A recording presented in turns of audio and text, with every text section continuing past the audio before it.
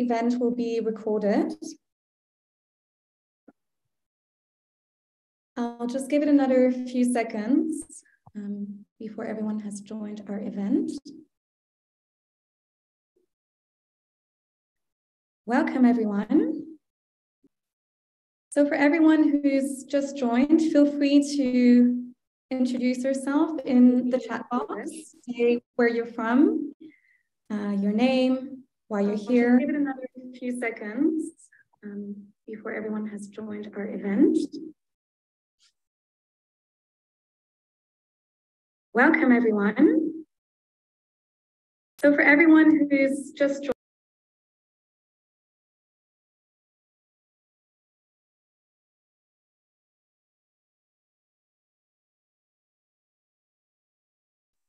right. Yes, okay. So please, everyone that has just joined, kindly introduce yourself, say where you're from, what your interest is into this event in rewilding and fungi in particular. It's great to have you here. Thank you very much for joining. And yeah, we'll slowly kick off this event. So if you could please start sharing the presentation, that would be great. Thank you very much.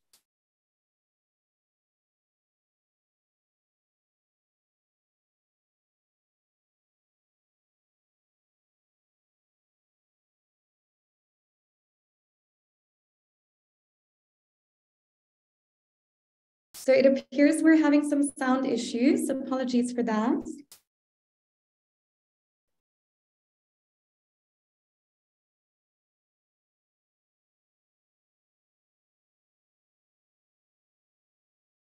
Hi, everyone.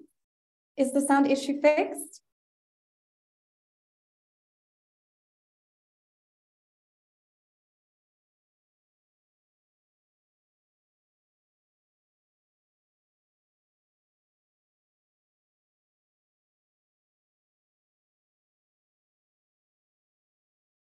Hello? It sounds good to me. Okay, fantastic. Thank you. Right. Sorry about that. We'll get started. So welcome everyone to our event. Today's event will be about the fascinating fungi. We call them invisible allies in rewilding. And yeah, welcome everyone. Thank you so much for joining. We're very happy to have you here. We've had a lot of interest for our event today, which obviously a lot of you may know a little bit about mushrooms already and its cousins, the fungi, or let's say siblings. So yeah, if everyone's ready, we can just get started and I'll introduce this topic and our speakers and today's agenda. So I see we have many people joined from all over the world, from Canada, from the UK, Scotland. Georgia says she's from Georgia, Devon. Oh no, sorry. Hi, Georgia from Devon, the UK. And Finley, hello, Finley. Hi, Eric. Hi, Harry. Hi, everyone. Perhaps we can give it another minute or so as I still see people joining. But then I think we should, okay, there's an echo. Yeah. Okay, hi Juliana Furti, great to see you here. Okay, so I'm not too sure about the echo. I hope you can understand me fine. Yeah. Are we okay to proceed? Okay.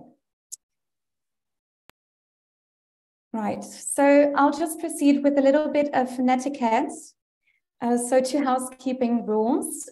Please, when you're not speaking, keep your microphones off, so that goes without saying.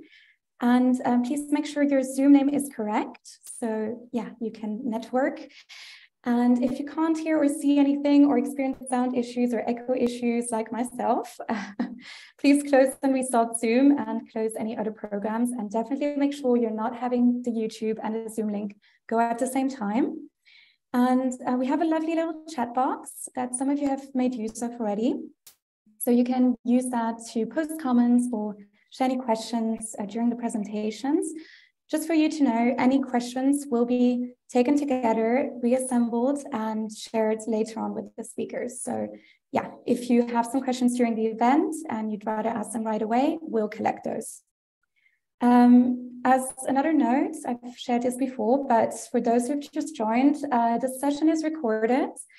So we record audio, video, and chat. And any private chats you're having will also be visible to us. So yeah, thank you for everyone for being here again. And yeah, I'll just tell you a little bit about our community of practice. So the Rewilding Community of Practice aims to connect practitioners, landowners, scientists, and rewilding enthusiasts from the diverse cultural, geographical, and professional backgrounds. We are a volunteer-led group of people from all over the world working under the umbrella of the Global Landscapes Forum. And yeah, some of us have years of experience in nature conservation and rewilding, and others are coming from a variety of non-scientific backgrounds. So we're very open-minded, and our main kind of thing is that we want you to be enthusiastic about rewilding as a nature-based solution. Yeah, and well, as I said, we're a global group, and one of our members, Jonas, you can put the next slide, thank you. One of our members is Purnima Devi Barman. So she is the founder of the Hargila Army, as well as the senior project manager of the Avifauna Research and Conservation Division in Aranyag. She's based in India, and today she was awarded a very important prize from the UN. Some of you may be familiar with it. So yeah, it's the UNEP Champions of the Earth Award, and it's the UN's highest environmental honor. And it was given to our dear friend and colleague Purnima for her conservation efforts of the greater adjutant stock in Assam, India. So congratulations, Purnima, and thank you for joining today despite all your high-profile work. So thank you so much, Alex. Thank you so much. Thank you so much, everyone. Thank you so much, Rewilding Academy and Rewilding Corp. So thank you so much for all your support. Okay, great. Right.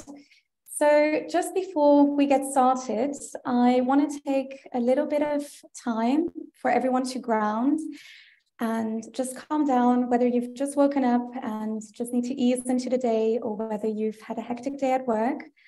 I want to take 2 little minutes to guide you through a little guided visualization / meditation. So please, everyone, take a deep breath, calm down, and join me here.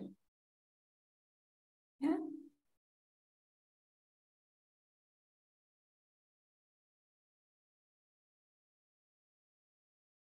I invite everyone to gently close your eyes.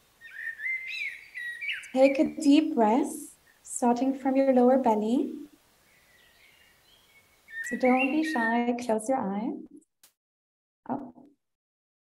Slowly inhale on a count of 3. So 1, fill your lower belly fill up with air.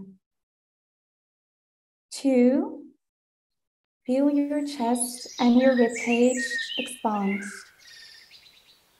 3, feel the air reach and tickle your throat. Hold for a count of 2. That's 1. Keep holding. And 2. Gently exhale. Let all the air slowly leave your belly. Very slowly exhale. And once you're fully exhaled, inhale slowly to a count of 4.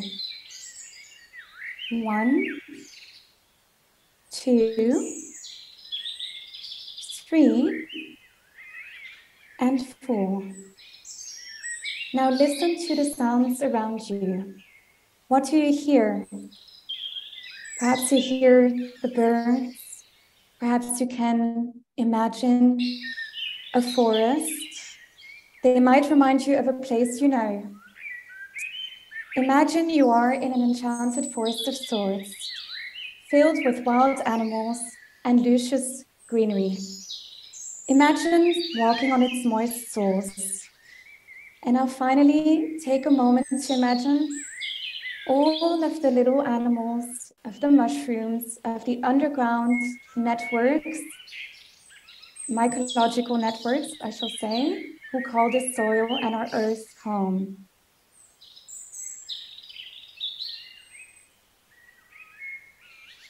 Okay, you can slowly open your eyes. I welcome you back into this space. Thank you for joining us today. And we'll slowly move into the agenda now. So we'll start, oh, sorry. We're having a bit of sound issues today. I do apologize for that. So moving on to the agenda, we'll have three presentations, starting with David Satori, who is the founder of Rewilding Mycology. And he will be followed by Michael Hathaway, who is a professor at the Matsutake World Research Group and Simon Fraser University. So for you who do not know, Matsutake is a very particular type of mushroom. I am sure Michael will tell you more about it in a moment. And finally, our last presentation will be by Bethan Manley, who's a program manager of global data science at SPUN, which is a network that maps underground mycorrhizal networks. And finally, we'll have a moderated discussion, Q&A, followed by a small breakout session of 15 minutes where you can use your time to network with everyone. So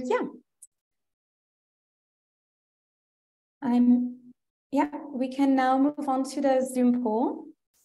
So we'll have a few questions to prep you for today's event.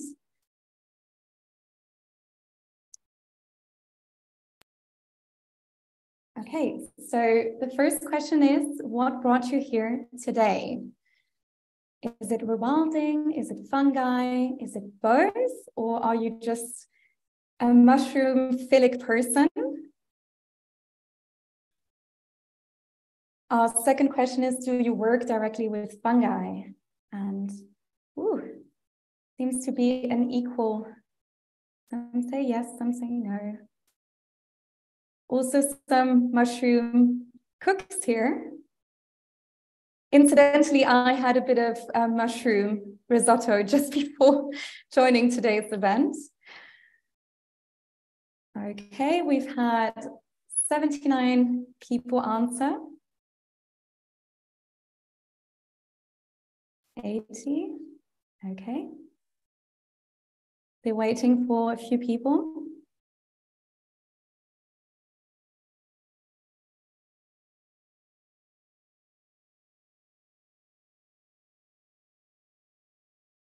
Okay, so lots of you are interested in rewilding and fungi. That's great because that's why we're here today. So essentially what we want to answer today is how can mushrooms and fungi essentially help conservation efforts, but also how can we build a conservation effort that prioritizes fungi and makes sure it's mycologically inclusive. Is there anyone else who hasn't answered the poll? No, I think everyone that wanted to answer has answered. Fantastic. So it seems like most of you don't work directly with fungi, but that doesn't come as a surprise given fungi have been long ignored in mainstream ecological discourse and only recently have had a sort of renaissance, and there's been a big interest. We've had fantastic fungi documentaries. We've had books about the fungi kingdom, one of which is very famous by Merlin Sheldrake. I know Bethan has worked with him, so she'll maybe be able to elaborate on that. So I think we'll close the poll now. Thank you very much for everyone who has participated. And we can just get started with the presentations. So I'll just introduce David first. Yeah, are we ready? Okay. Yes, so David Satori is the founder of Rewilding Mycology, and as such, he's one of the biggest authorities of the intersection of rewilding and the fungi kingdom. So he's very well positioned to introduce the field to you and provide a kind of bird's eye view on this topic. So thank you, David. On to you. Thank you for being here today, and we can't wait to hear what you have to say. Great, the pleasure's all mine. Can everyone hear me okay? Yes. Oh, good. Great. Let me see if I could share the screen. One sec.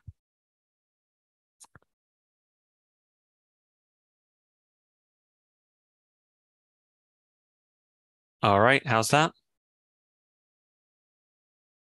Great. So hello, everyone. So it's a pleasure to get the chance to speak to you all today. And I'm really pleased to see such a great turnout for the event.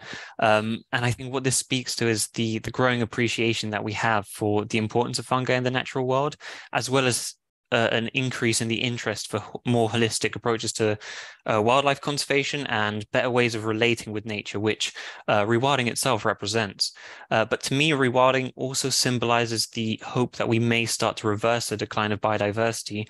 And as a mycologist, I see the opportunity for rewilding to play a massive role in the future of fungal conservation. So I'll start off today by taking you somewhere perhaps very far away from where you're listening to this talk from right now. Imagine yourselves in the grasslands of the Serengeti National Park, where large herds of wildebeest, zebra, and gazelles roam among the lions and the leopards. Under the heat of the Tanzanian sun, this landscape sustains the largest herds of migratory herbivores and the greatest concentration of large predators in the world. Now, as the herbivores graze these extensive grasslands, the nutrients that originated in the soil and transmuted into plants are incorporated into the bodies of the animals themselves. Now, bridging the gap between the soil and the plants are the mycorrhizal fungi that help plants acquire nutrients that would have been otherwise inaccessible to the plants themselves. Now, they can be responsible for providing grasses as much as 90% of the phosphorus intake, and this results in vegetation that has better growth and greater nutritional content. Now, here's where things get interesting. This enhanced nutritional quality ripples through the ecosystem, cascading up the food web and concentrates into the biomass of the animals themselves. So, tracking the flow of these nutrients, we find that mycorrhizal fungi account for 1/2 of the biomass of the herbivores and 1/3 of the biomass of the predators. So let that sink in for a moment. Despite representing less than 1% of the total biomass of the ecosystem, mycorrhizal fungi help generate the incredible carrying capacity of one of the world's biodiversity hotspots. And without them, this ecosystem would be a fraction of what it is today. So fungi are central to the function of terrestrial ecosystems across the planet, carrying out a diverse array of ecological processes upon which countless other life forms depend. So decomposers provide fertility by liberating nutrients from dead organic matter, and heart rot fungi, such as this chicken of the woods fungus, hollow out old, heavy trees that improve their stability against storms, for example. Mycorrhiza increase plants' access to nutrients, improve their growth, and sequester carbon. And lichens, the ultimate example of symbiotic mutualism, dissolve rock over millennia that contribute to the first soils in an ecosystem. And species such as this Labaria pulmonaria are important indicator species for temperate rainforest ecosystems, such as those that we see on the west coast of Scotland.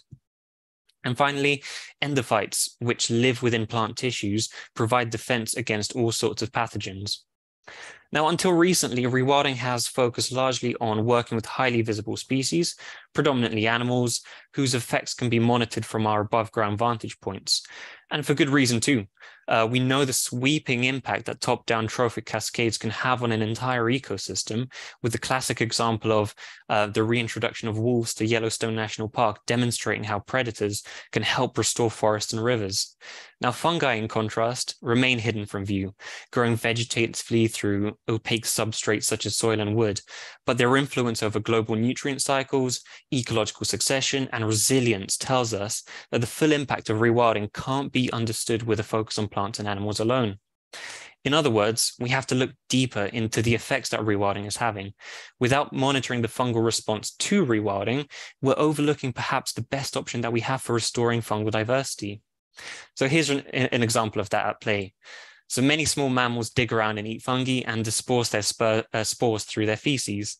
One study from Australia found that looked at the impact of native mammal reintroductions, found that it promoted mycorrhizal spore abundance, species richness, and diversity, which led to increased mycorrhization of rainforest soils. Another study found that fungal communities were drastically different in soils with exotic versus native reintroduced mammals, suggesting that a loss of native mammals can actually lead to a co-extinction of fungal diversity. And what these studies imply essentially is that rewilding may begin to piece together some of these lost fungal interactions. So people can be excused for thinking that fungal diversity isn't under threat. From our above ground vantage points, we're left with an incomplete picture of what's actually happening underground in the soil. Now, anyone paying attention to the media right now being generated around fungi will hear of how fungi can, clean up oil spills and absorb radiation and be molded into different materials to replace plastics. But behind this appearance of resilience, we have a kingdom of life that's facing dramatic declines in virtually every ecosystem that's studied. As, for example, the remaining ancient trees in our landscape come to the end of their lives, there's a lack of recruitment from younger generations of trees to lifeboat many of the rare threatened wood decay species, such as this Hericium coralloides. For example, excessive fertilizer loads combined with air pollution is unraveling many of the mycorrhizal partnerships, causing alarming declines in mushroom production and mycelial extent underground that has been noted since the 1980s. And finally, reseeding pastures with commercial grasses is afflicting sensitive species of grass and fungi, such as waxcaps.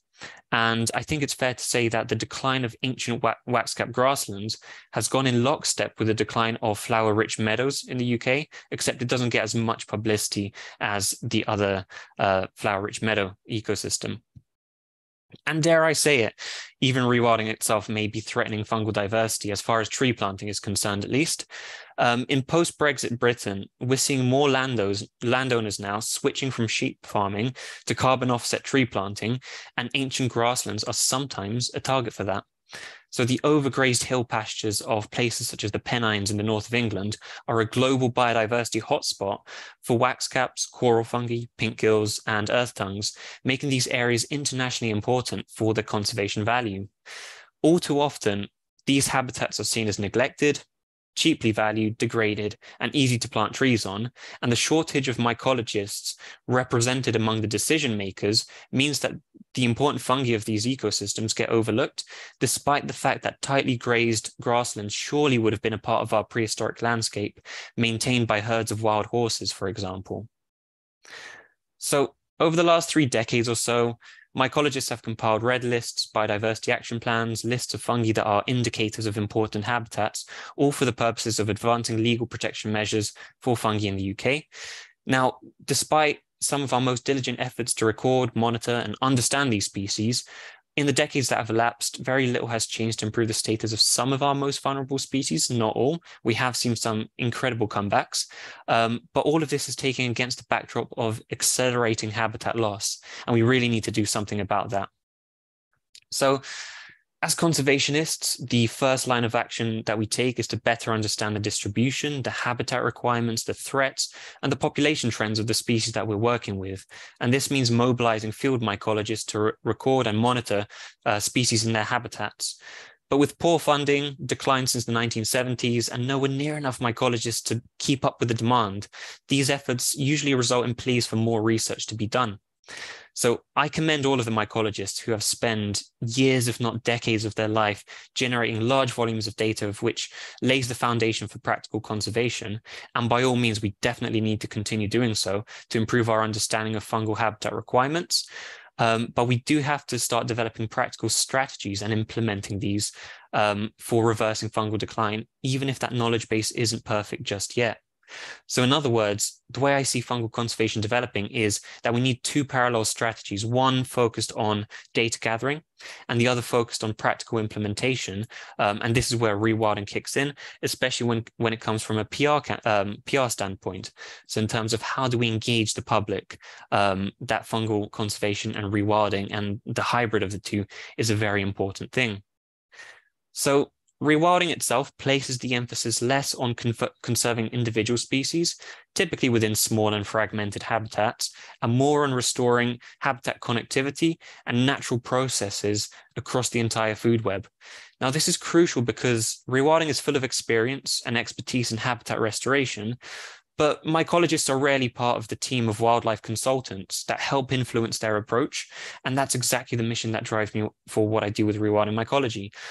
So to advance fungal conservation, step one is to start monitoring fungi within rewilding projects, which will help us improve our understanding of fungal habitat requirements, expand the available habitat sites for fungi, and then also to support other aspects of wildlife, especially in terms of things like cavity creation within large trees that attracts different forms of wildlife, whether that's cavity nesting birds or bats or mice or ants or social bees, all of that kind of stuff. And credit goes here as well to Alan Watson Featherstone, who's here with us today for taking this picture just a few weeks ago up in Glen Affric in the Scottish Islands. So, in other words, we need to go beyond flora and fauna, and we need to start encompassing fungi into our language, into our landscapes, giving fungi explicit prominence as essential components of biodiversity. So, the flora-fauna-fungi approach is making headway in the UK. Last year, I conducted a fungal baseline biodiversity assessment for the Natural Capital Laboratory, which is a rewilding project nested in the Scottish Highlands near Loch Ness, which Alan Watson Featherstone again helped to initiate. So many thanks for that. This is the first UK initiative that I know of to consider the restoration of fungal diversity from a rewilding perspective. And after working together with Alan and with the other members of the project to develop out bespoke rewilding strategies for fungi, I'm pleased to say that this is the first nature recovery project in the UK to formally adopt the 3Fs terminology of flora, fauna, and fungi. So as a side note, we'd love to create a press release around this. So if there's anyone out there who has experience in doing so, and who can help us out with getting something out there, please do get in touch. Now, much of what I've talked about in today's talk can be found in a book chapter that I co-authored with Matt Wainhouse, who's a specialist in the translocation of threatened wood decay species of fungi. And this book chapter is part of the Routledge Handbook of Rewilding, put together by the IUCN Rewilding Thematic Group, and is going to be out on the 29th of November. So I'd like to send a massive thank you to Matt Wainhouse for helping shape my views on fungi and rewilding, and for helping to make the book chapter what it actually is. So very often, one of the reasons that I hear why fungi haven't received as much conservation attention is because they're not as warm and fuzzy and relatable or charismatic as iconic megafauna, such as bears, wolves, lynx, and eagles. I have to disagree with that, because anyone who's walked through an autumn woodland at the peak of mushroom season will know how marvelously charming and colorful and attention-grabbing fungi can be, many of which are dripping with charisma. So every autumn, the landscape shows us what it's really made of, revealing for a brief few weeks the unseen connections that underpin our ecosystems. And it's about time that we start to see their importance and factor in their importance, reflecting that within our conservation and rewilding priorities. So with that said, thank you everyone for listening. If you want to find out more about the stuff that I do check out my website, rewildingmycology.org, as well as my Instagram page, Rewilding Mycology, where I do post on a regular basis. So thank you everyone for listening. Thank you very much, David, for this fascinating and inspiring talk, for all the talk of mushroom and fungi inclusivity. We really, really loved it. I saw lots of hearts from Juliana, well, some of our COP members as well, other speakers. So very well done. Thank you so much. Just a little note, we've had an audience member note that they aren't native English speakers. And yeah, so if the remaining speakers could speak a tiny little bit slower, that would be fantastic. Sorry about that.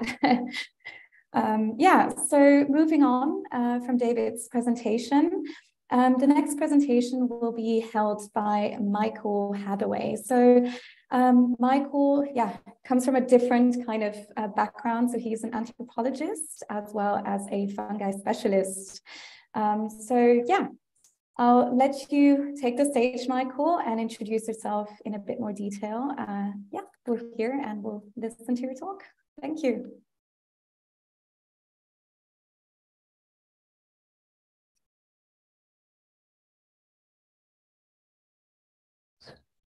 Thank you. Okay, I guess I'm unmuted now, right?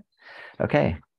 Thanks so much. I'm delighted to be here and be in conversation with David and Beth Ann, and thanks to all the organizers for putting everything together and the audience for being here. And one thing I wanted to say too is that in terms of the place that I'm speaking from today, I have a beautiful map up of the land around me, but I am speaking from a city that's now called Vancouver and a country that's now called Canada. And it was just only a little bit more than 200 years ago that Captain George Vancouver, who's a British sea captain, landed here. And that in that time since then there have never been any treaties made or any battles fought in which the lands have been unceded. So I want to recognize the territory of the land that I'm on, which is still the unceded lands of three different major groups: the Squamish, the Musqueam, and the Tsleil-Waututh. And I've been watching this kind of indigenous resurgence happening over the last few decades and starting to kind of bridge my own interest in all things fungi that's mainly been rooted in my studies in Southwest China, and to learn about the deep relationships with fungi of the people living here.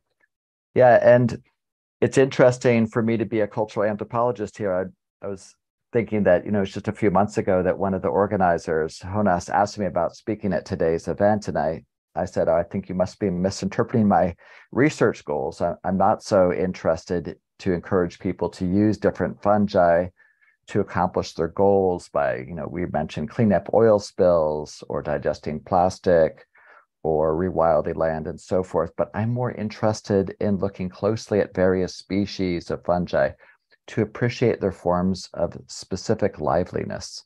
So Jonas answered, I think I know what you're interested in. I just finished your book. I'd like you to add your point into the conversations about rewilding, to think about what fungi are already doing in their daily lives, even without our human interventions into making these places wild again. So I thank you for being very inclusive to bring me in today. So with that, I was happy to sign up to be part of this conversation. And I'm been fascinated by rewilding, which often means a number of active and exciting experiments that are far beyond the laboratory walls. It's kind of like a complicated experiment where changing one variable, such as what David just mentioned, the removal of sheep, leads to all kinds of expected and unexpected consequences as various animals and plants and fungi and others all start to live different lives, and maybe new species show up as well. So today I'll draw a bit on my own book, which is, as you see behind you, called What a Mushroom Lives For, Matsutake Mushrooms and the Worlds They Make, and includes some other thoughts about this conversation. In this talk, I imagine that many of you came here because of the rewilding push, and I saw on the poll that many of you had an interest in both rewilding and fungi. And I know that fungi were also just their own intrinsic force of attraction, and as David said, forms of charisma. So today I wanted to give some thoughts about shifting from an idea of other organisms as objects of human utility, as resources, or as commodities, and instead start to think more about our fellow beings as world makers, a concept I'll introduce. And I wonder how we might better recognize the presence and power of fungi all around us from this different perspective. So in doing the research for my book, I began with my training as a cultural anthropologist. I was part of this collaborative group called the Matsutake Worlds Research Group, and together we are writing a mushroom trilogy. My own book is the second one, and the first book, called The Mushroom at the End of the World, was written by Anna Singh. So this mushroom, the matsutake, which is a kind of a firm, mainly white mushroom that pops up in the fall and has this amazing, totally unique smell that's a little bit spicy, a little bit cinnamony. It turns out that it grows in many places in the world, but it's really in Japan and second degree Korea that people are incredibly passionate about this mushroom. It is so important to their sense of identity, to their sense of national citizenry, that when the Matsutake numbers started to dwindle after World War II, the Japanese started to explore all around the world to find this mushroom and to import it in. And so my own work with this project was to continue my work in Southwest China. And for those of you that are not familiar with this area, I'm mainly talking about a province called Yunnan that borders on Myanmar and Burma to the west, and Laos and Vietnam to the south, and then Tibet and Sichuan province to the north. So by the 1980s, especially because of the Japanese interest, this place became one of the most productive areas for one of the world's most valuable mushrooms, this matsutake, which is Japanese for pine mushroom. And I would be working with ethnic Tibetan people who raised yaks and with ethnic E people who raised goats. And yet, as I was doing this field work, which included drinking a lot of yak butter tea and staying up late with E musicians, I started to think about these matsutake mushrooms in a different way, inspired by what my hosts were telling me. So one day, a mushroom hunter described the ways that he was not the only hunter, and how he noticed that there were several species of hunters who were better than him at finding these mushrooms. He asked how they observed and learned from each other, and I was intrigued to hear of a different way to think about insects' own liveliness. So returning home to Vancouver, I began to expand that interest in insect lives to inquire if there were Western scientific traditions that would help me to understand these better. I came across the fascinating work of an Estonian scientist from the turn of the century named Jakob van Uexküll. He started the study of what he called the Umwelt, which is German for environment. Uexküll was curious about how every species has its own perceptual universe. What it can perceive and thus know about is informed by its own perceptual capacities. So what it can see, hear, smell, and so forth. And he wanted to know about the Umwelt of many species. So he did experiments with earthworms and jellyfish and starfish, among others, to understand their specific Umwelts. But he almost exclusively focused on animals. And so I scoured the scientific literature for insights into the perceptual capacities of various fungal species and pieced together what I could find at the time. Uexküll's work is now a major part of what is called biosemiotics. Many of you will likely have heard of the field of semiotics, which means the production and interpretation of signs, usually meaning human spoken language or human body language or even written text. But if we instead switch it to biosemiotics, this refers to forms of communication that occur between any species, not just humans.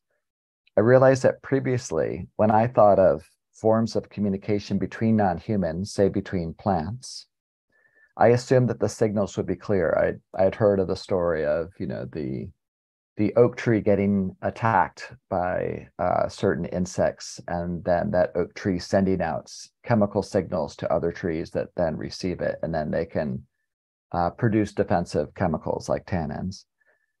So I assumed that this would be this kind of one chemical, one meaning relationship. But what I didn't realize was that many chemical signals are quite complex, and that not only these individual signals are happening, but that everybody, many different plants and fungi and others, are communicating all at once.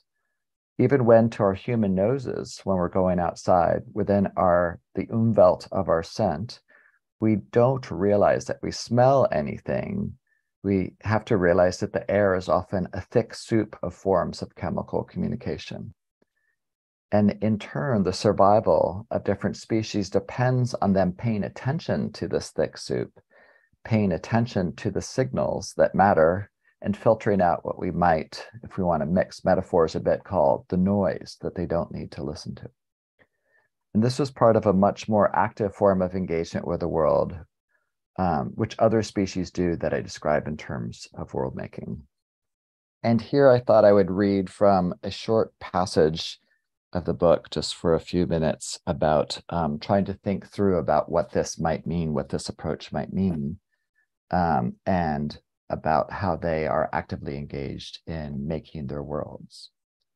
So here, in the middle of the book, I say, one way I began to conceptualize Matsutake in a more active way is to think of them as having three qualities. I started to appreciate that many species that have appeared on Earth are now extinct.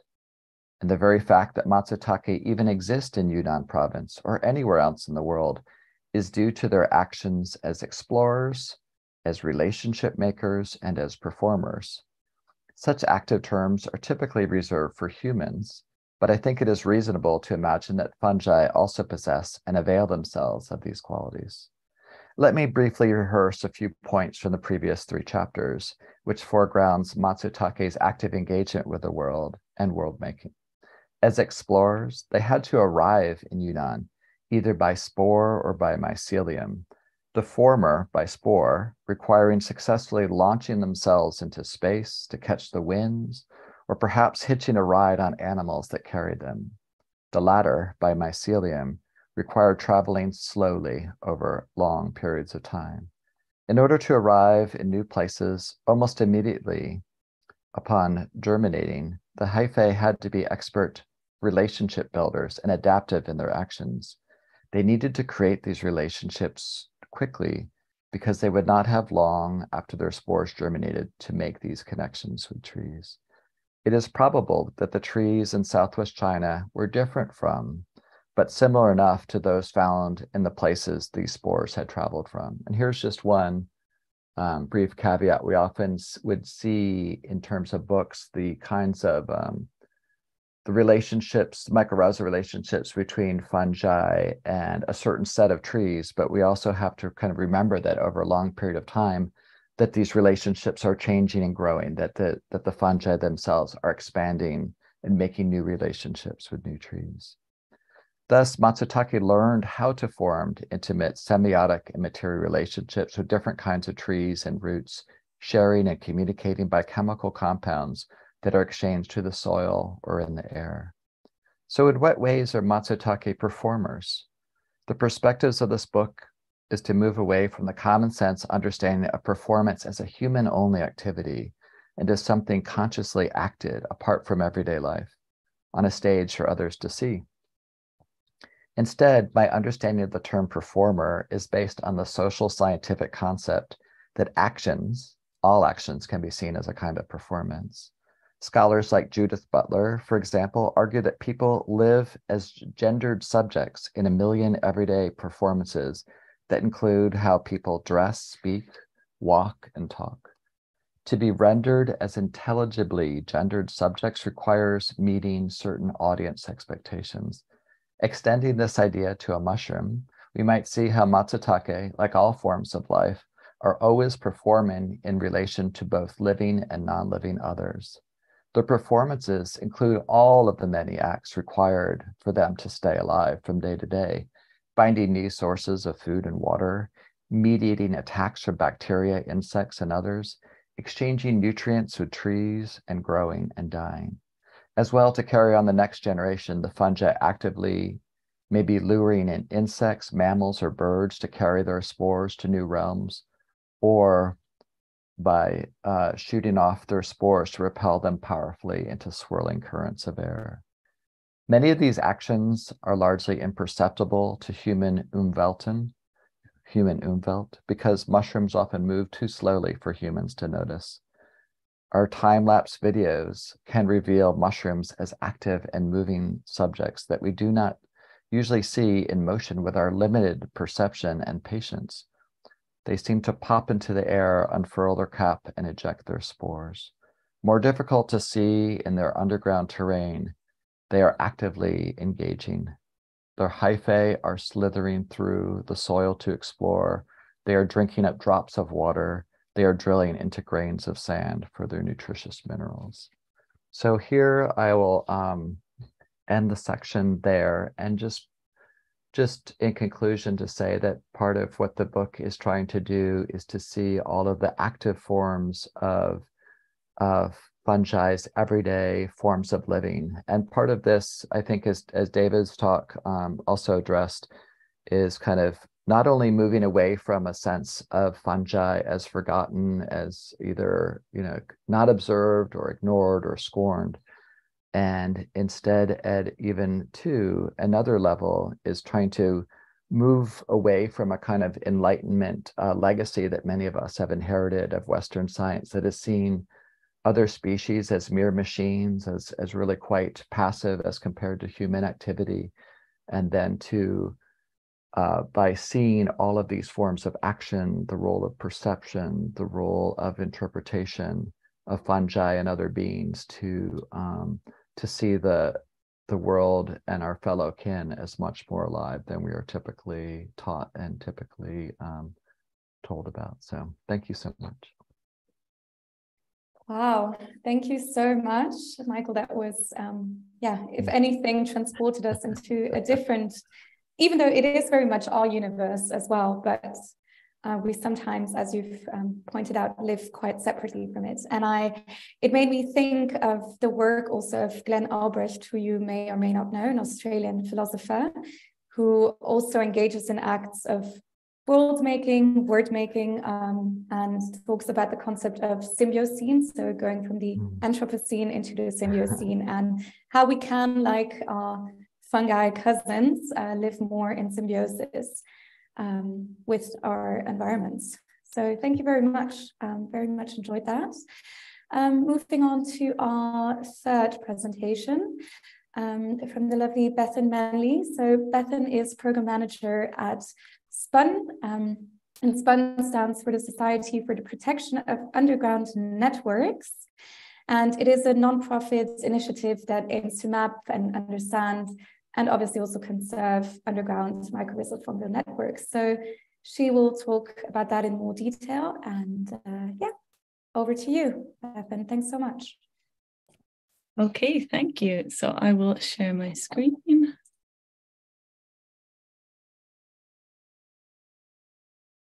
Is that all okay for everyone? Mm-hmm.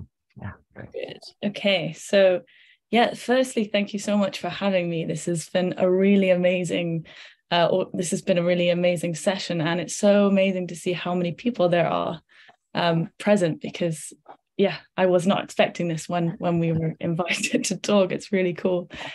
So as we said, I'm Bethan, and I work for the Society for the Protection of Underground Networks, or SPUN. And at SPUN, we have this kind of overarching ambition, this kind of key concept, which is to protect the underground. And what that means to us at SPUN is to basically protect a particular type of mycorrhizal fungi. So we're really interested in the mycorrhizal fungi. And these mycorrhizal fungi are, as we've heard today from David, these fungi that engage in symbiotic interactions with plants, and they form incredible underground extensive networks in the soil. So it's really amazing at the moment that fungi are getting so much attention from the public and the media, and finally this seems to be translating to some protections to fungal species. But at SPUN, we'd probably still argue that when it comes to understanding organisms and conserving them, there's still a bit of an above ground bias. And there's such a focus on organisms that we can see and quantify easily. Even when it comes to fungi, we may not be fully considering some really crucial components of a healthy planet when we overlook organisms that we can't always see. So really, there's a bias toward protecting and often caring for species that are highly, highly visible to us. And at SPUN, of course, one of the things we want to do is to overturn this above ground bias. But before I go into how we're approaching this, I'll just talk a little bit about these fungi that we're so interested in that can mostly be found below the ground. So as I mentioned earlier, mycorrhizal fungi form symbiotic associations with plants. This symbiosis looks something like this. This is an image of a small ecosystem of plants and their associated hyphal networks that I took from a recent New York Times article that was produced about SPUN. And it was a really great article. So if you haven't seen it already, I really encourage everybody to check that out. It's really good. And this is a nice image because it's a good demonstration of the mycorrhizal symbiosis in showing how these fungal threads, which are shown in purple here, they form this amazing out-of-sight network in the soil. And these fungi are excellent really excellent foragers. So they actually are better than the plant roots themselves very often in foraging, and they help the plants to explore the soil. They help them to explore for water and for nutrients, and sometimes they even do this to a point where the plants are getting a majority of their nutrients and water from their fungal partners and not actually from their root foraging capacity. So the plants can get a little bit lazy. And the mycorrhizal fungi don't do all of this foraging and providing plants with nutrients for free. Fungi are kind of like us. They need to eat the products of photosynthesis. So they need to eat the carbon that plants are producing. But these mycorrhizal fungi don't do this by farming plants like we do. They do it by living in really, really close contact with plants and trading with them to get this carbon.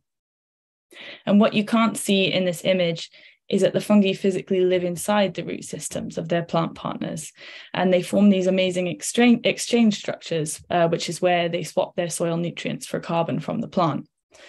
And the networks that mycorrhizal fungi form really underpin terrestrial life on Earth. We've heard a little bit about that, well, quite a lot about today. And obviously this sounds like quite a big claim, but really the organisms that you see in a natural environment, so the trees, the invertebrates, the mammals, they're all supported by the presence of this underground network of mycorrhizal fungi. And these fungi kind of face a bit of a thankless task, because despite their importance in ecosystems and despite the fact that they've been playing this critical role for really over 1 billion years, they are hidden from our sight in the soil. And so it's quite difficult for us to see and to understand their contributions. However, there are some ways that we can see them.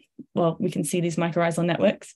And here I'm showing a short video of mycorrhizal hyphae. What you're looking at is a flow of information and of resources. And it's basically a living network in the soil. And this has been imaged thanks to a collaboration between AMOLF, the Biophysics Institute in Amsterdam, and the lab of Toby Kiers, who is one of the founders of SPUN. This image isn't sped up, so it's an incredibly complex and dynamic system, and it's really extensive. So we know that these networks can make up around 50% of the living biomass of soils, of the soils where they're present. And there are kilometers of these networks under our feet all of the time. And we still don't fully understand what they're doing. So when we think about mycorrhizal fungi, there are two main types to consider. So the ectomycorrhizal fungi include these really well-known fruiting body forming fungi like Amanita muscaria, which is our very charismatic fly agaric. But for a vast majority of the life cycles of these organisms, of these ectomycorrhizal fungi, they're mostly under the ground. So when you see a fruiting body, it's really just the tip of the iceberg of the fungal form that is below the ground. And the other mycorrhizal fungi that we should consider are the arbuscular mycorrhizal fungi, and they never form fruiting bodies. So they don't make any above ground structures. They live out their whole lives under the ground, and they look something like this image that I'm showing here, which is this network of their hyphae. The really remarkable thing about all mycorrhizal fungi really is that this amazing connective structure that looks something like this, this is their body. So this is their structure, this is their form. So they really are, they're living networks. And this is such an interesting thing to consider when we talk about rewilding and restoration, because even the ectomycorrhizal fungi that we can sometimes see very occasionally, they still spend most of their lives below ground, even though very occasionally we see them in the above ground. So they're invisible to us for a majority of their lives. And they're doing all this essential work for ecosystems where we can't see them. So it's very difficult for us to monitor how our ways of living and managing land impacts them when we can't measure them and see them.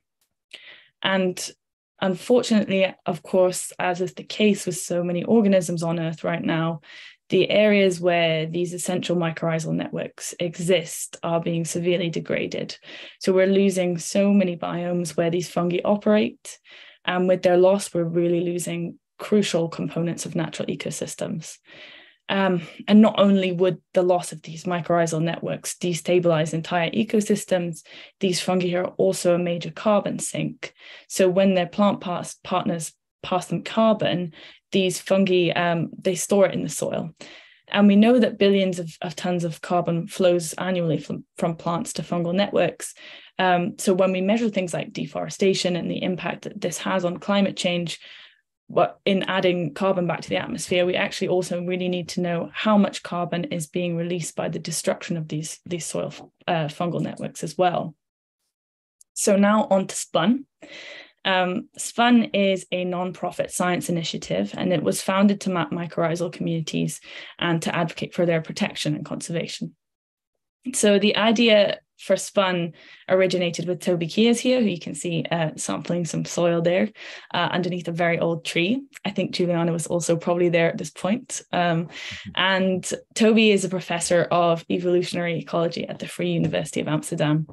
Toby has been working tirelessly to work out how underground fungal networks operate, and she funded SPUN due to this need to understand and conserve these networks.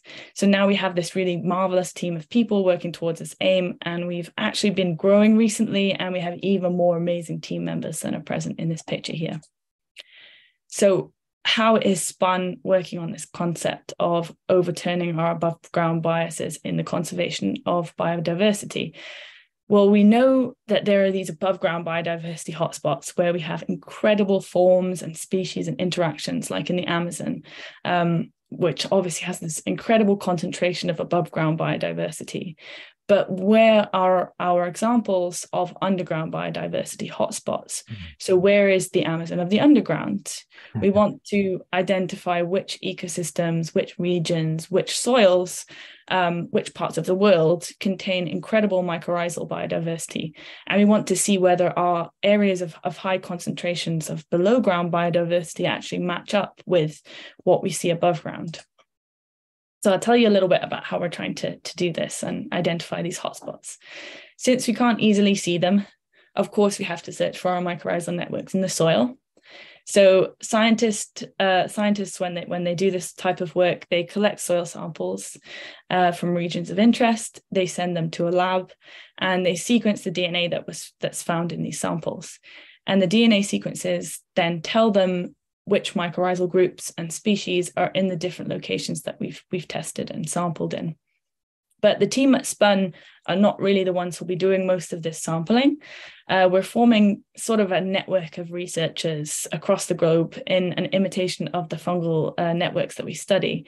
And what we want to do with that, with this amazing network that we're forming, is we want to sort of help build capacity in areas of the world where the species of fungi in the soils are undescribed. So we want to support mycorrhizal researchers in this area to carry out research in their biomes of interest, especially since there are so many amazing scientists out there already studying mycorrhizal networks. And so we support our research community with common protocols, with collaborations, and by providing grant funding. And recently we had an amazing grant call for the launch of our Underground Explorers program. This is a program that provides grants to fund mycorrhizal sampling led by local researchers. We are prioritizing funding here for researchers from underrepresented groups in science and from areas where we have a lack of data. And we had just an amazing amount of applications from some really incredible scientists and locations across the world. So this is super exciting. So as well as our grant recipients being able to carry out their own questions on the ecology and the biology of mycorrhizal fungi in the areas of the world that they care about and they study, this program has the additional benefit of adding more data on mycorrhizal distributions into our collective understanding. So then what do we do with this data? So at SPUN, we're really in the business of making maps, in the map business. We're partnered with a database that has gathered all of the current existing DNA sequence data on where all fungi are over the world. And SPUN and our associated scientists have been able to use this DNA sequence data on which mycorrhizal fungi exist where, as well as using additional data such as vegetation types and climate variables. And they're able to predict mycorrhizal biodiversity across the globe. So these maps are predicting where we may have hotspots of mycorrhizal diversity and mycorrhizal fungi. So this here that I'm showing is a prediction map for one of the two main types of mycorrhizal fungi that I mentioned. So this is for the ectomycorrhizal fungi. These tend to be located in forests. Their preferred hosts are often trees. So you can see the map predicts high biodiversity indicated by these lighter colors, and it sort of matches what we would expect for this type of fungus. And so we have these predictions. And now at SPUN, what we're really focused on is improving the accuracy of these predictions as well. So we are working toward collecting more data, which is in part why we have these grant calls and why we want to expand where we have data, because there's also so much we still don't know, and so many places where the mycorrhizal diversity hasn't been explored.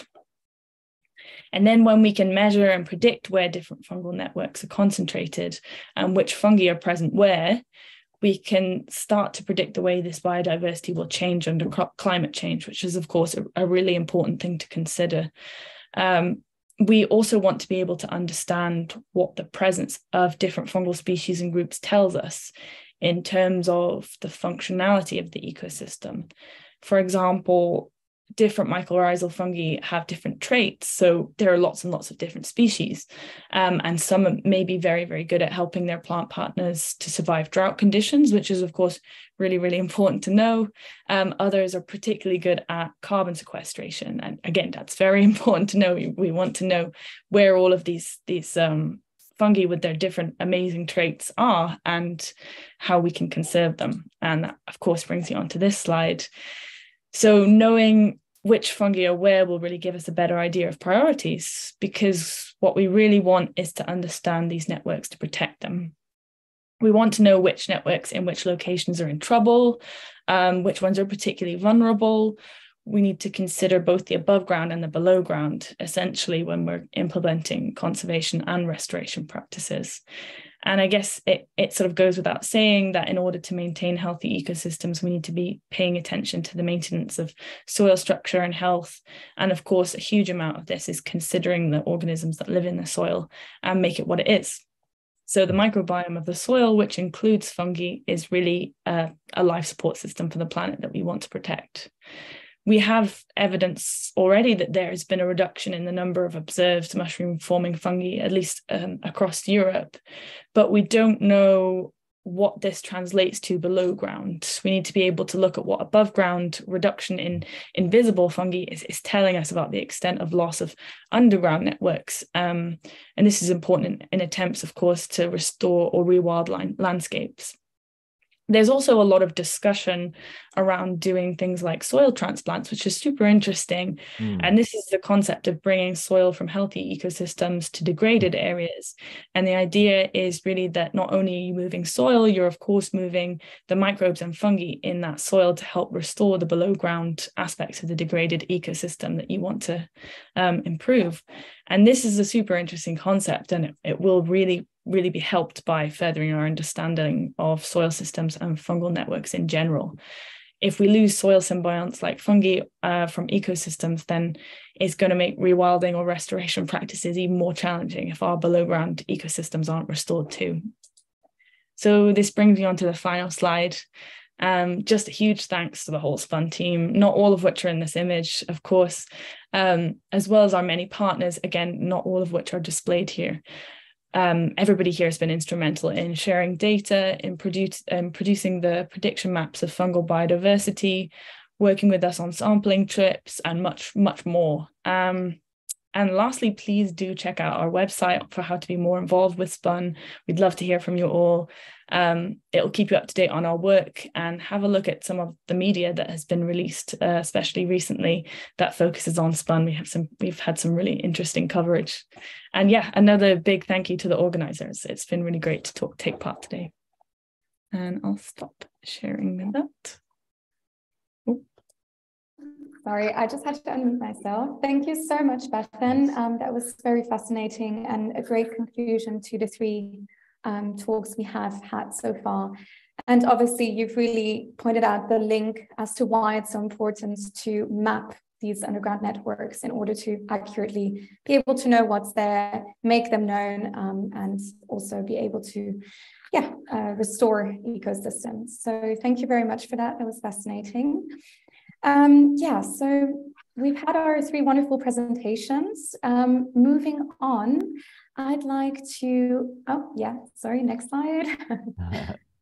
Yeah, I'd like to introduce a little chat wave. So a chat wave is essentially just you, the audience members, who are taking a little minute of your time to type maybe a word or 2 or 3 about kind of the impression you've come to feel after the presentations you've just witnessed.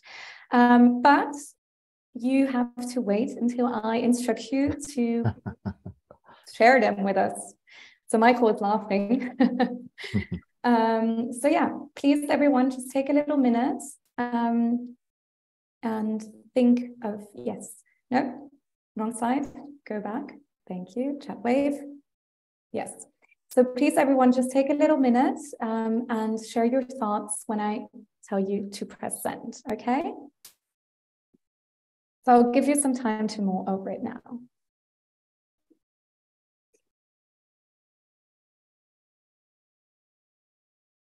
Okay, send. Ooh, thought-provoking, pleasantly reassured. Multidisciplinary, says Juliana, very much so. Hidden worlds, yes, hidden magical worlds. Fundamental to life. Networks are awesome, I agree. We are a community of practice after all, so very much in favor of networks. Informative, interesting, and engaging, and very much to understand, says Camilla. Carol asks for more. Interconnected, inspiring, says Oliver. Non-human beings gets a mention. Yeah. Yeah, Gavin van Horn, another person that talks about these things. Yeah, talks a lot about that. If you're interested, look him up. And yeah, networks are seriously cool. Yeah, agreed. Okay. And Finley says very interesting. Philemon agrees. Wow. Okay. Well, I think we can overwhelmed with inspiration. Well, Mary. Okay. All right. Well, thanks everyone. Feel free to continue sharing your thoughts and impressions and mostly your questions because we're now moving on to the moderated discussion. So we've had a few of our community members take note of the questions that you've posted in the chat box. Perhaps if you have any that you haven't shared so far, yeah, feel free to do so now and we'll try our best to answer them. Yeah, so as a first question, Sky Miller had asked, yeah, to know more about how heart rot fungi increase the stability of ancient trees. Yeah. So cool. perhaps... Yeah, I can dive in for that. So that comment that I mentioned there in the talk, that is based off of a stipulation that was posited by a guy called Ted Green, amazing guy, works in the arboricultural / a little bit in mycological space, and has some pretty interesting talks on YouTube as well, if you want to check that out. So the idea here is that as a tree gets older, imagine all of that heavy wood that is starting to accumulate above the ground, raising up the center of gravity of that tree, making it as the tree gets bigger, and assuming there's no heart rot that's happening inside the tree, its center of mass is rising higher and higher and higher, and therefore whenever there's any kind of extreme weather event such as a storm, it increases its chances of actually toppling down in that storm. Now, what happens as a tree ages is that not only does it get shorter and kind of wider, and I'm talking specifically about oaks here, for example. So if you imagine the progression that an oak experiences once it starts to age, it shoots up, it becomes a nice big maiden tree, but then as it starts to age, it starts to retract some of its energy from the crown. You might get kind of a crown-tipped oak where there's it starts to get wider and wider and wider, but it doesn't actually get any taller. So that's why you see kind of some of the most ancient oaks being very squat in their appearance. Now, what's happening as the tree reaches its second half of its life is that you tend to get, cracks and fissures start to appear, as well as, different latent fungi that would have been present in the sapwood start to decompose some of that heartwood now, which is more of the central column of the wood itself. And what that does is it essentially reduces the mass of the tree, lowers that center of gravity back down again so that it's essentially more stable and secure against different extreme weather events. So it's kind of a combination of the tree getting smaller itself, as well as reducing the mass inside of it too. So you can hear a lot more about that if you go on YouTube and search for talks by either Ted Green or Lynn Body as well. They do some joint talks there as well, which is absolutely fantastic. And as a tree nerd myself, I enjoy all 3 hours of every talk that comes out. Okay, thank you very much, David, for answering that question. Another question that we'd had relatively early on, so it might be for you as well, David, or for Michael, which was, what opportunities might there be for amateur mycologists to help with data gathering? Actually, that might be more for you as well, Bethan. Yeah, anyone who feels Cool. I'm happy to start off with that. Best thing to do is join your local recording group. So the whole of the UK has many different local fungus recording groups. And my 2 local ones are actually the Scottish Borders group and the Edinburgh and Lothians Fungus Enthusiasts. There's going to be some place in the UK, if you're based in the UK, that is, to find a group of people who are committed to learning about fungi and exploring field mycology, identification skills and things like that, and also contributing to actual recording, especially of under-recorded areas in the UK, which then get uploaded onto publicly accessible databases and then contributes to our knowledge base. So that would be the first recommendation there for sure. And if you're a university student, there's lots of university societies that are coming up that are specifically focused on field mycology and just starting to dabble around in that. But yeah, that would be my first suggestion. I don't know if Michael or Bethan has any other ideas around that. Sure, I'd be happy to jump in. I also just wanted to say thanks, David, for that explanation too around the tree Halloween. And I think that, just to say one more thing about that this shows a kind of fundamental shift in assuming that fungi are pathogenic, are always in the process of, creating diseases or killing trees. That was the normal kind of expectation when one saw fungi growing out of trees. And so to even rethink that may enable certain larger trees to stay upright longer represents a kind of fundamental mental shift in how to think about those relations. So, kudos to that original kind of movement, that pivot. Just in terms of amateur mycology, it's a great question. And I do feel like of many disciplines, mycology is incredibly receptive to amateurs, and amateurs have played a very prominent role. And even one of the most fundamental, textbooks that's kind of become global in a way, it's called Mushrooms Demystified by David Aurora, is written by an amateur mycologist. And that, exactly as David says, getting together with groups, mycology groups, is fabulous. There's also, too, for those of you either in groups or outer groups, there's an app called iNaturalist that allows free crowd sharing of information. So, people don't always put their favorite morel or chanterelle mushroom spots up on there to share with everybody, but it is a great way to keep track of what kinds of fungi are appearing and disappearing, and for people to start to get a better sense of larger trends. Or, sometimes there are these surprising movements, right, where you'll have certain weather conditions that will mean fungi will jump south or north hundreds of kilometers in a given year. And so that's a great way to kind of keep track of that and share that with others. And Bethan, I don't know if you had anything else. Yeah, so we, again, Spun finds that we have just such an incredible, motivated community of people who are interested. It's so cool to see.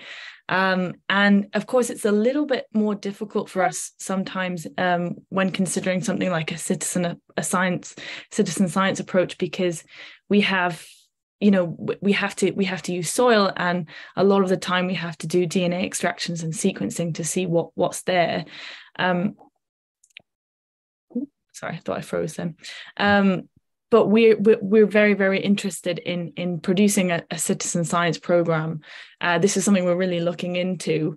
And until that's something that we have up and running, we're really just interested in hearing from people. So we have our Spun newsletter, which I'd really recommend signing up for, because it tells you about all of the really amazing things that Spun's up to, and then you'll hear as soon as we have something up and running for citizen scientists and people in general. So yeah, that would be really great to have you all on board. Okay, thank you. Somehow I've been put on full screen. Apologies for everyone who has to look at my face. Yeah, if it's possible to share the presentation in the background, that would be great. But yeah, moving on to another question. Thank you very much for your insightful answers. Alan Watson Featherstone asked a very specific question. I'll try my best to read it out correctly. So he says, the map of ectoph mycorrhizal diversity is the highest, and it appears to indicate that conifer forests are the ecosystems with the greatest diversity. And he wonders why that is. So, yeah. Oh, sorry. Is this about the Spun map? Is that the question? Okay. Yeah. So as I mentioned, that was just for ectomycorrhizal species, right? So what it's finding is these really intact, mainly temperate forests are the ones where we have this really high diversity of ectomycorrhizal species. If you looked at a different map, so for the arbuscular mycorrhizal fungi, you'd see really something completely different, because they're not the types of fungi that tend to associate with trees. So what you're seeing on that map is where the really strong concentration of ectomycorrhizal diversity, and by that we mean a kind of a higher concentration of different species. So a high community of ectomycorrhizal fungi tends to be in these areas where there are large forests, where there are all of these trees, which are their preferential hosts. So yeah, I mean, they will tend to be things like conifer forests. This is, yeah, exactly it. I could chip in with a bit of an explanation why that might be as well, if you want to know, Alan. So mycorrhizal fungi have adapted to different latitudes based on the kinds of rates of nutrient turnover within the soil. So if you think about the arbuscular mycorrhizal fungi that tend to occupy the tropics and the kind of mid-latitudes where you tend to have a lot of grassland ecosystems, what you have there is very high turnover rates of nutrients within the soil, so that bacteria and other soil microbes are constantly turning over the organic matter, which uses up a lot of the nitrogen. But then the limiting nutrient, the growth limiting nutrient in those ecosystems is actually phosphorus, which arbuscular mycorrhizal fungi are pre-adapted to specifically channel and uptake and then pass on to the plants themselves. Whereas as we start to creep higher towards the northern latitudes, when you get these kind of large boreal forests and temperate forest ecosystems, they're a lot colder, which means that the rates of organic matter turnover within the soil are a lot slower. And in those cases, it's the nitrogen that's the limiting nutrient for the growth of the plants, which ectomycorrhizal fungi are pretty good at uptaking. So you tend to see that the ectomycorrhizal fungi have that preferential bias towards nitrogen uptake, whereas arbuscular mycorrhizal fungi have more of a preference towards phosphorus uptake. But of course, there's a lot of blurred lines between the two, because you get also a lot of ectomycorrhizal fungi within, the eucalypt forests in Australia, where, phosphorus is actually the growth limiting nutrient. So this is quite a broad brushstroke, but if you want to learn a bit more about that, there is David Reed, who did a lot of research on this back in the 90s. He's kind of like the lead researcher on mycorrhizal fungi that explained a lot of this. And he actually put together a map that's very similar, very kind of rudimentary for what Spun is actually piecing together, kind of just broadly showing like this is the ectomycorrhizal region of the world, and this is the arbuscular mycorrhizal region of the world. So hope that kind of cleared things up a little bit there as well.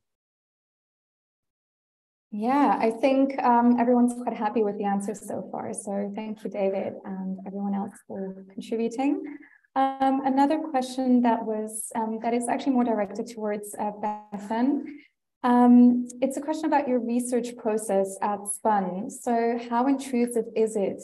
Essentially, does the analysis that you perform disturb the mycorrhizae you're recording, or is it very kind of non-intrusive and doesn't interfere with them being there, essentially? Yeah, so it's an important question, of course. So we have really rigorous, at SPUN, we have really rigorous non-intrusive sampling protocols.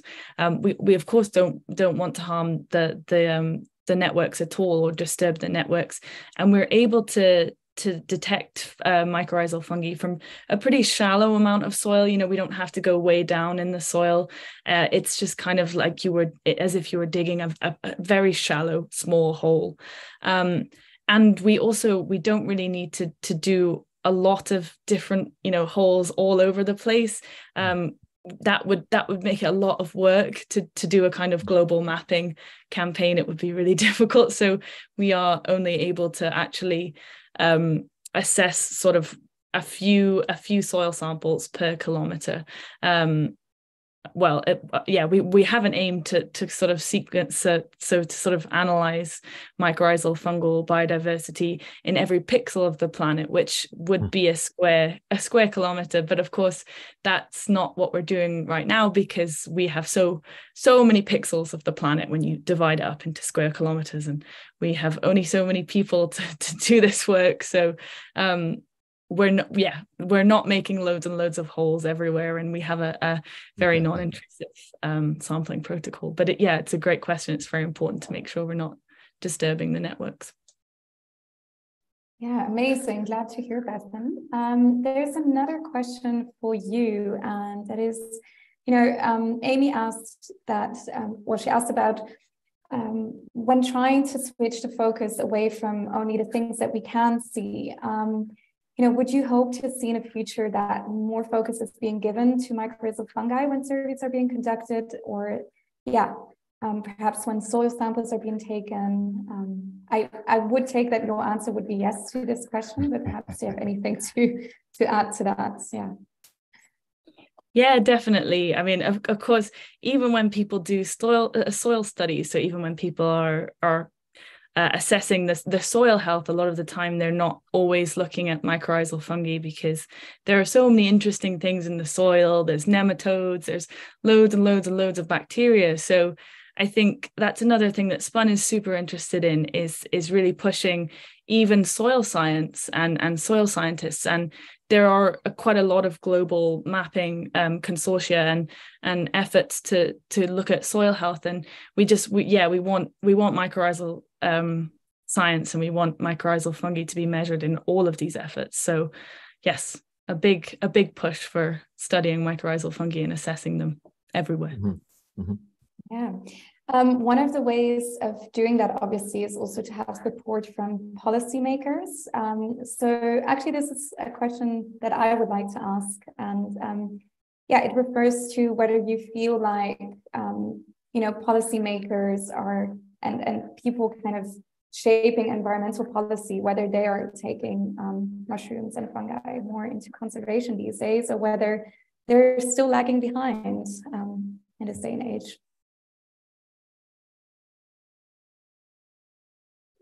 Anyone that's specifically targeted to? Anyone who feels they know. Maybe you, David, yeah? Well, I can chip in a little bit. So I think with initiatives such as the 3Fs initiative, Flora, Fauna, Funga, that is definitely going to start shifting the policy landscape, simply because if it brings it into our language, then it makes it explicit, it makes it a lot more real for us. And then that's going to trickle into eventually the policymakers and the decision makers, especially when you get good press coverage like what SPUN has been having for sure. But I think that the kinds of policies that we've seen in the last kind of 20, 30 years or so are going to be very different than the ones that are coming up right now, especially when you have things like, biodiversity markets coming out, where there's going to be credits being developed based on, different biodiversity metrics that are being monitored. Here in the UK, that is starting to be trialed now with what's known as a policy called biodiversity net gain, where developers on different projects are expected to demonstrate at least a 10% uplift in biodiversity whenever there's some kind of development that wants to be made or some kind of land use change. And currently, the metrics that are being used, the algorithms that are being used to assess the state of an ecosystem and its biodiversity value, don't actually include fungi. And I guess that is simply to do with the fact that they're very hard to monitor, and then there aren't actually any standardized ways of monitoring fungi, because fruit body surveys can only show you what's, you know, actively reproducing in that given year. It doesn't say anything about the mycelium and the vegetative growth underground and the species that could be found there, and the ones that don't even produce fruit bodies. Whereas eDNA analysis, so actually sampling the fungi in the soil, might pick up spores, it might pick up unmated mycelia, but it might not pick up mature mycelia that are capable of reproduction. So there's no really any standardized method, and that's why it's kind of been left out from these metrics that are evolving. But I see them, you know, future iterations of the metrics and different algorithms that are used for this kind of stuff.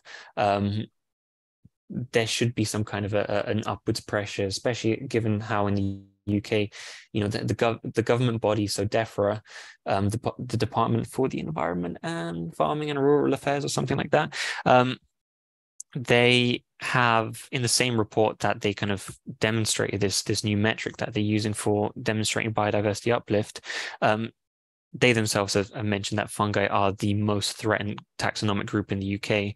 So there is a precedent as well. There's a recognition. So I definitely do see some kind of progress being made towards that. How long it's going to take, I'm not sure. But I think it's going to look very different than what it has in the last 20 years. Yeah, amazing. Thank you, David. We have so many other questions. So yeah, I don't know. What does everyone think? Should we keep going with the questions? Maybe one more question? Yeah, last question, I think. Yeah, perhaps... yeah, oh, sorry. Hello? Yeah, sorry, I lost you there. One question was in terms of kind of, yeah, direct practical actions. What are common daily practices that we as kind of, yeah, just perhaps not people who work directly in the fields can carry out? So one of the things that Ginevra mentioned was walking through the woods or in their own backyard. How can we encourage being at one and kind of feeling the presence of mushrooms and their diversity? Is there any kind of action that is similar to planting seeds and caring for young plants that we can do with mushrooms? So it's a more spiritual and I think one of consciousness question. So yeah, perhaps Michael, you want to answer that one? Yeah. Sure. Yeah, that's a great question. And I mean, one of the things too, it's like people think about walking in the woods, but even just for myself living in a city, I always had noticed these little splotches on the concrete sidewalks. And for many years, I just thought it was some kind of, you know, stain of gum or something like that. I had no idea that there were lichens basically everywhere, all over. And so part of it is just this kind of opening up one's senses to all of the fungi. That's not just the big fruiting ones like the fly agarix in the fall, but are constantly around us, and that we are just thinking that we are kind of consuming the same oxygen that they are also consuming like us, that every breath that we've ever breathed in our life is one that has fungal spores in it, that's always been our life, that they are omnipresent and they are, you know, shaping everything around us. And starting to notice them in terms of even the diversity within our homes, and not moving away from a more view of them as potential pathogens or kind of matter out of place, to realizing that they are everywhere and always have been some of our close critical life partners for making the planet livable is a really I think a different way to view it. Definitely, Michael. And I think, well, I said it was the last question. I have a tiny little last question to ask you, which made me, I mean, I thought about it because you mentioned pathogens, like how we view fungi as pathogens, but actually the true pathogens, I would say, are humans, and their destructive activities.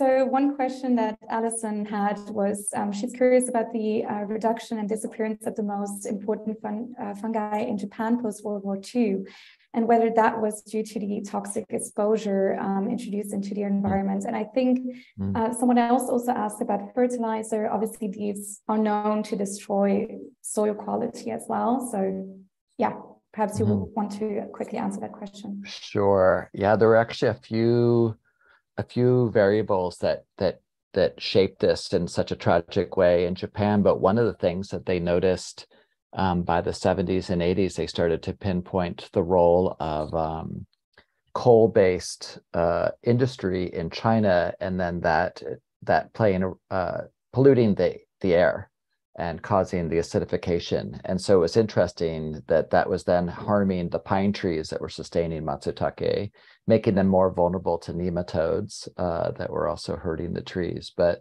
one thing that Japan did is to kind of, it was some of the early days of noticing these international movements of acid rain, and then they went to start to offer support for the industries in China to try to figure out how to clean up the smokestacks to reduce this, to both improve local pollution in China, but also to make the forest in Japan a bit more healthy for the matsutake mushroom. So it's an interesting way too, I think, of thinking about how we kind of slowly unravel these complex international relations, and then to think about forms of responsibility or relationship that may be possible through that.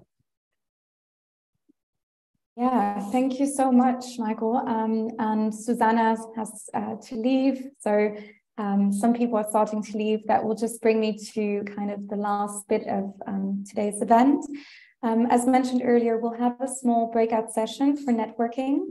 This is also when the YouTube kind of stream will end, as no active participation is possible for those people.